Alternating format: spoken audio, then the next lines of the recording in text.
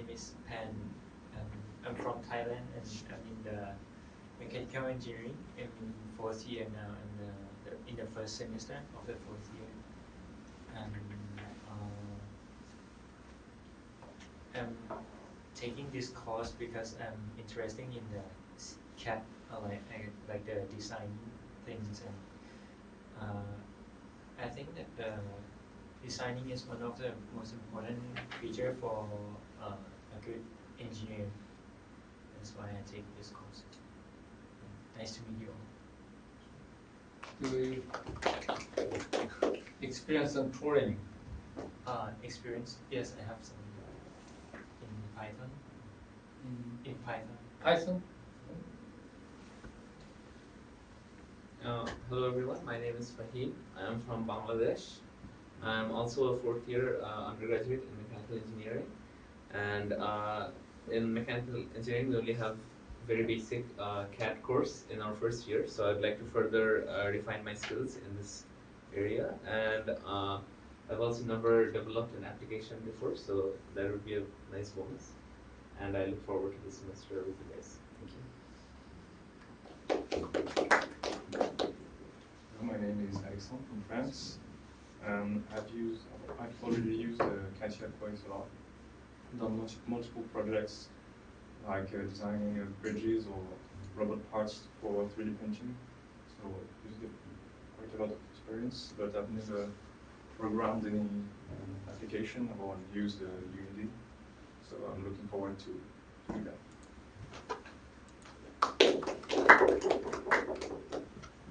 Hi, my name is Abi.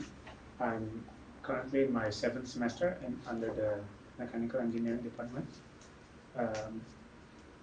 I took this course because I wanted to improve my proficiency with CAD, understanding the basic structure and logic behind how CAD uses its algorithm to create the designs. So I'm looking forward to applying what I learned to the project.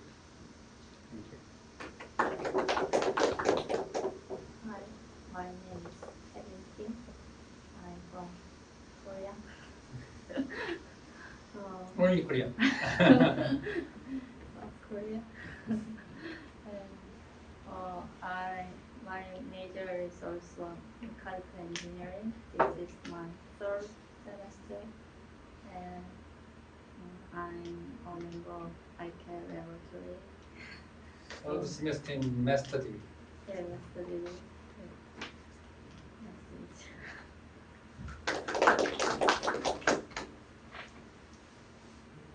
Hello everyone, I am Tahir Abbas Johar. I am 3rd semester student in the master's course. I am also from this laboratory, and I am taking this course because I am really interested in design, and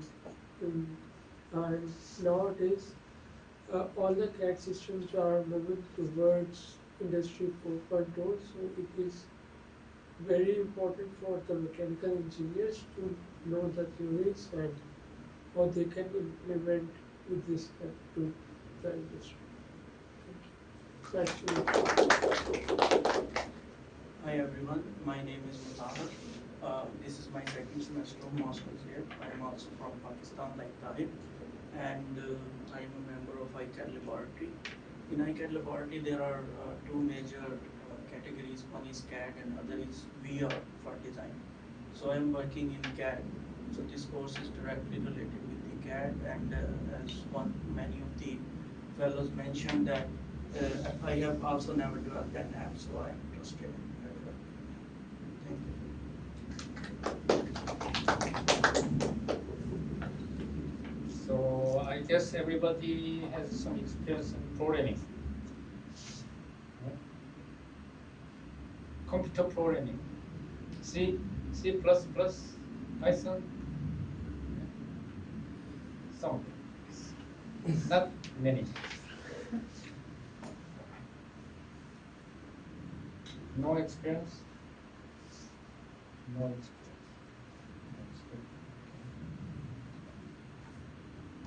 Alright, I find my phone so I can measure my time. Hey!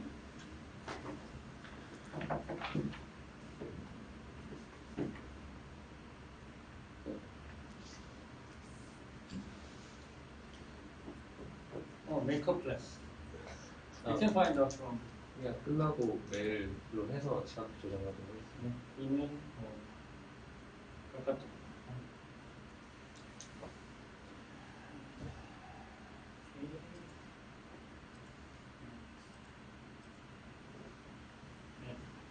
몇 시나? 페이지 오, 몇 시?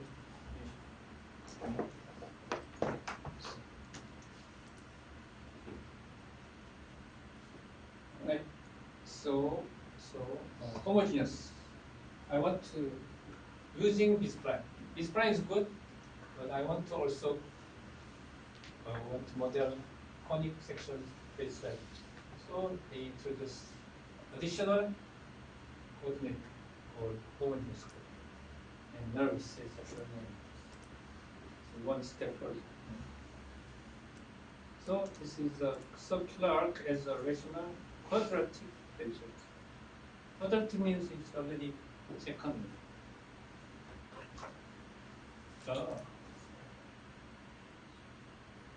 Jumping up to the surface. There are more, but it's not coming. The mathematics is not coming. So we stop curves, studied curves, and then it goes on to surface. In extension, right? Patch surface, curve segment, piecewise curve, right? Curve segment. Here they are called patch. I already explained patchwork. You know what is patchwork for ladies? Patchwork. No? You never had a sewing?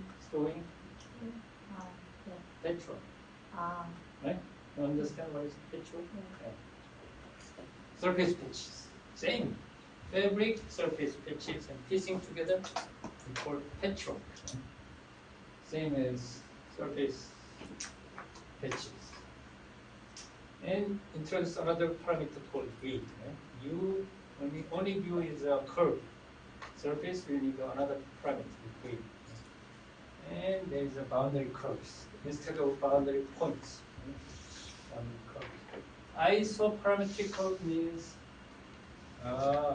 along the surface, you fix one of the parameters. U equal 0.7 fixed, and only V is changed. Along the surface, U is varying from 0 to 1, V is changing from 0 to 1. Right? It's a one surface pitch. Right? Two parameters, U, V, 1, 0, 1, 0. Right? But along the surface, I fix one parameter value, say anyone, but say U equals 0.7, and change only V from 0 to 1. Then we find out one curve along the surface, right? Above the surface. We call this is isoparametric curve. Iso means same. Iso, same. Same parameter, fixed parameter. Continuity between surface patches, similar to curve continuity. C0, C1, C2. C0, C1, C2. Continuity. Now, a surface pitch and its boundary. So there's four corner points. And this is one of the isoparametric curve, right? So V is fixed, 0. Only U is varying. Along this boundary curve, also along this boundary curve, this is also isoparametric, one of the isoparametric curves. U is fixed as 0. And this one is also 1, should be 1. The font is not good. V is 1. Point is 0, 1. 1, 1. 1, 0. You can make this one a variable. Usually, you go on to 1. 0 to 1, 0 to 1 pitch. So, bicubic surface, Hermite, we call this Kuhn's, but same as Hermite. Kuhn's bicubic surface. There is 48 coefficient, not doubling. Right? It was 4 boundary conditions in Hermite cubic curve. 2 position, 2 tangents. Not 8. More than 8, right? Complication. Only change 2 dimension to 3 dimension. The complication goes much more, exploding. So 3D is more complex than 2D. You already know. Okay? 16 multiplies. You see this, right? 4 corner points. Question vector. Not 4 tangent vector. It's an 8 tangent vector because it's along the 2 corners, right? Along the curve. Each corner there is a 2 tangent vectors along the boundary curve. And 8 tangent vector, and then twist vector. Twist vector is, see, tangent vector is a derivative. Derivative along the boundary. Derivative along the boundary. Twist vector means partial derivative of 2 along U and along V at the function vector corner point. At the corner point, we have a 2 derivative cross derivative. We call it twist vector. So there is a 4 corner points. So there is a 4 twist vector. So that it makes 16, right? And then multiply by cubic. Cubic is XYZ. Boundary condition matrix. So it's 48 boundary condition matrix plus blending function. Same blending function. Hermite blending function. Same blending function. Same as the curve blending. So control point, only control point change, and also the dimension changes. Blending is same. So blending the 48 coefficients together, then you arrive at surface. Simple? Simple. Easy, huh? Easy. More complication, same logic. Bezier surface. We call polygon of control point, right? Here is polyhedron rather than polygon. Okay? Polyhedron, 3 dimension. And tensor product means sigma and sigma. Right? Tensor product. Surface. And control point has 2 indices. Along the U, along the V. Right? It's a matrix of control point. Polyhedron. Right? And Bernstein polynomial. Same. But you have a two Bernstein for U or G. That's it. So they are blending or mixing these control points and arrive at surface. As with Bezier curve, local change is not possible. Only this price is possible. Local change. Small area region, I only want to change small area, slight change. That is a local change. It is not possible with Bezier, so you should go on to this spline surface. Same as curves. Convexor property, right? Convexor, this one, convexor property. Okay, same. Useful in ray tracing and intersection situation. Intersection, because we can find out line, right? Line by collapsing control point into line or small region. Convex property is the curve and surface is inside convex. Always. That's good. So I can expect range of curves. Right, this is a beige patch with five crossbow array of points. So along this boundary, we have 5 control points, so that we expect 4th order curve along boundary curve.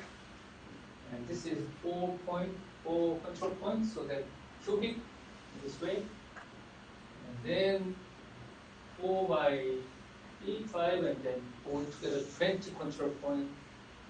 They are mixed and blended together to give the surface. Right? Simple logic. And then closed bevel patches. I want to make a closed surface cylinder. And by multiplying or coincidence the boundary surface together or control point together, and arrive at closed surface. For engineers, it's important. Is plane. Rational parametric surface. So we already jumped into rational is plane. And then we can model the conic surface like sphere, cylinder, using rational is plane surface. This is one step further jump to the interpolation rather than blending. Approximation. I explain this. Right? Approximation. Usually, the previous ones is approximation. Approximation. Control point is different from surface. Control point is blended to create surface, but surface and control point is not above, right? Not coincident. But I want to make somehow the points, given points should be on the surface to make experimental fit. Regression analysis.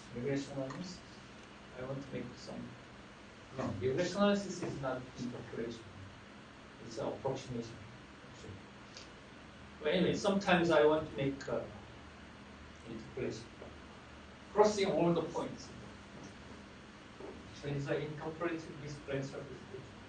So there you can find out journal paper or books that explain points. This is not control point. You can find out reverse way control point somehow. Best practice gives you find out control point, and then that control point gives you the curve. So two process. 5 minutes. Root surface. Almost done. This is a root surface. There's a two parametric curve. Any shape, 2 parametric curves. And then joining these 2 curves using straight lines. This is a root surface. And then you need to have a directional parameterization, the curve, direction of curve. Ruling, this is a roller, rolling. Right? Direction of rolling. And we think about this is a kind of cylinder. So a kind of means generalized cylinder. So it's something like a bending by roller. So this one. There's a 2 boundary curves. And the direction is in this way, 2 boundary curves. And then at each point of parameter value, we just draw straight line. So every isoparametric curve is straight line. And we call this rule surface. Okay.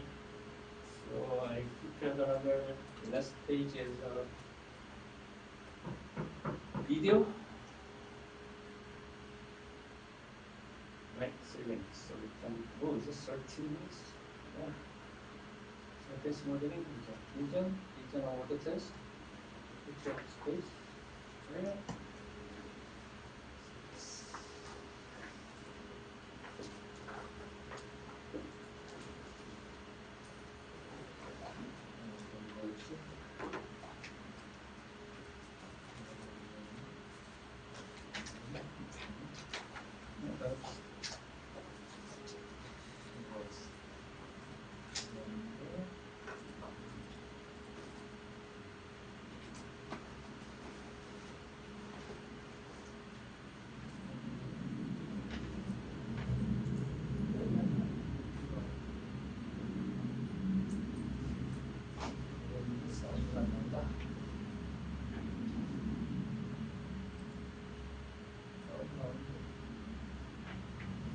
자체 사운드. 네? 자체 사운드.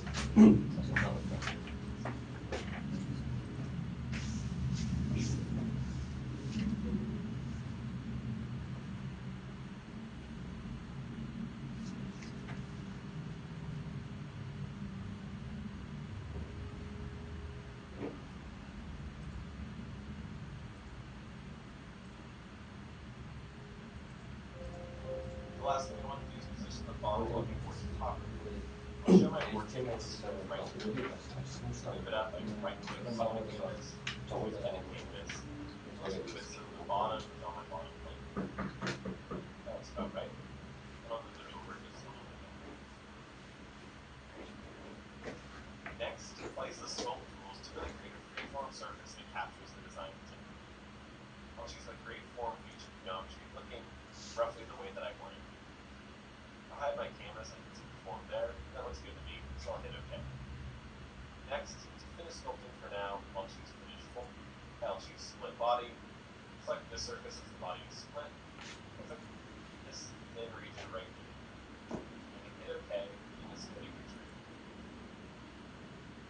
The next thing I want to do is really extend this surface in its natural direction, making this edge tangent to the direction it's already heading in. So to do that, with the Modify drop-down menu, I'll choose Extend, and this as the surface that I want to get rid of. That. And I'll perform one more trim here. This time with this surface as my trimming tool, this as the excess surface that I want to. On these surfaces, I can again drag a box over all of them to selecting. Green lines indicate where the edges are going to be welded or stitched together, and the operating so that this is indeed a solid model. So there you have it. There's a simple surfacing workflow inside of Fusion 360. I hope you learned something new. If you like these kinds of videos, be sure to give it a thumbs up. If you have any questions, leave them in the comment section below. And if you want to reach out to me directly, you can always tweet me at Taylor_Stein. Thanks for watching. Good.